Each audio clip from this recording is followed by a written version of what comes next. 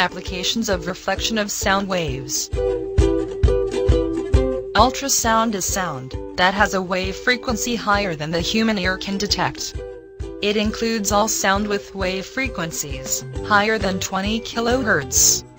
Although we can't hear ultrasound, it is very useful to humans. Sonar is the technique of using ultrasound to locate underwater objects, or to measure the depth of a sea based on the principle of echo sounding. To measure depth, ultrasound signal is sent out from a transmitter fitted to the hull of a ship. Waves are reflected by seabed. The hydrophone receives the reflected waves and converts to electrical pulses.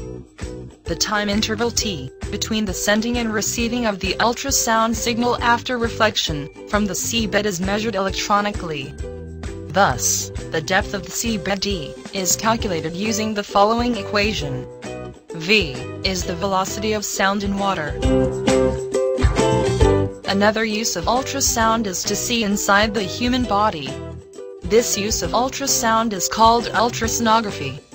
Ultrasound scanning is used widely in the medical field to check the development of fetus in pregnant women, or to detect cancerous growth in a patient's body. Ultrasound produced by a transducer probe is sent into a patient's body. The reflected ultrasound from the fetus is detected again by the transducer. The transducer relays the received signal to a computer to form an image of the fetus on the screen. Ultrasound sent into metal structures and engine parts can detect internal cracks and faults based on the principle of echo sounding. The high-frequency vibrations caused by ultrasound can be used in the cleaning of small, intricate items, such as spectacles, jewelry, and small machine parts. The items are placed in a liquid bath, which is vibrated by ultrasound to loosen dirt and corrosions.